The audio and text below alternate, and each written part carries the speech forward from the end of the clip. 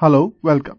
In this short video, let us look at an example illustrating how to verify whether a system is linear time invariant or not. Note that a system can be linear and time invariant, it can be linear and time varying, that is, it is not time invariant, and also a system can be non-linear and time invariant, and finally it can be non-linear and time varying. It can be any one of these four combinations. Now let us look at an example. Given the system y of t equal to the sum n equal to minus infinity to plus infinity x of t into delta of t minus nt, where this delta is the unit impulse or the unit impulse signal.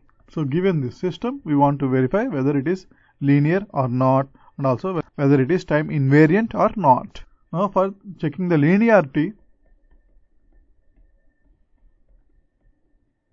consider an input that has the following structure: a times x1 of t, b times x2 of t.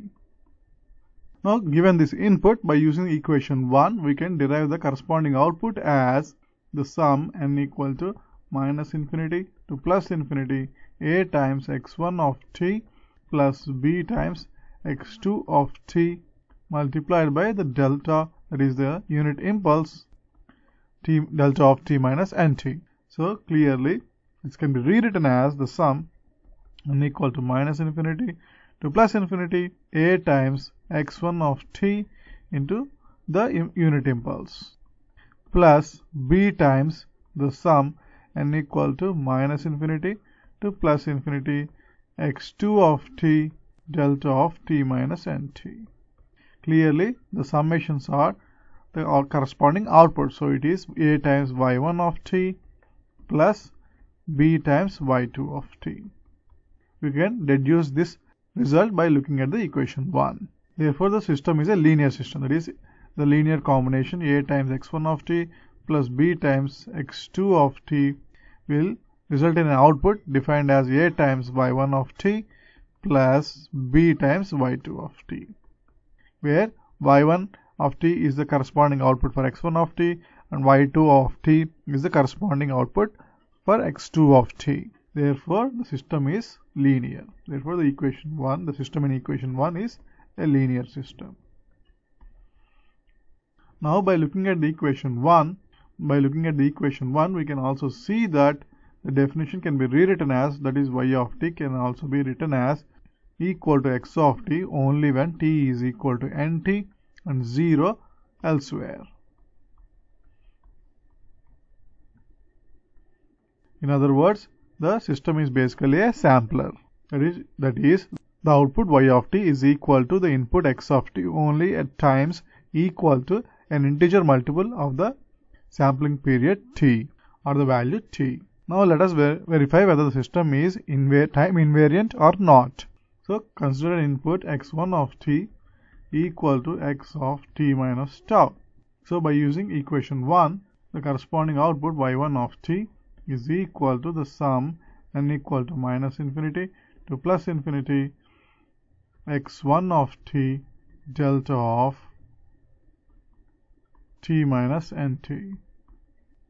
So by using the input, we have n equal to the sum n equal to minus infinity to plus infinity x of t minus tau multiplied by delta of t minus nt.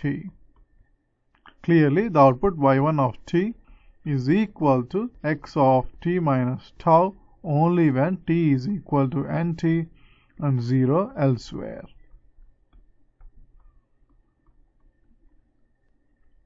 Therefore, whenever the time t is equal to an integer multiple of t, the output y1 of t is equal to x of t minus tau, a delayed value of the original input x of t.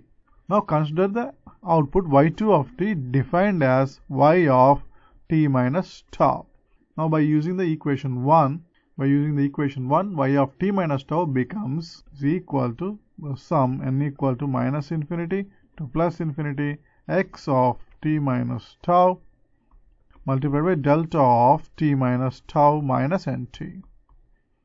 Therefore, this signal y2 of t is equal to the delayed version x of t minus tau only when t minus tau is equal to nt, or in other words, t is equal to tau plus nt and 0 elsewhere.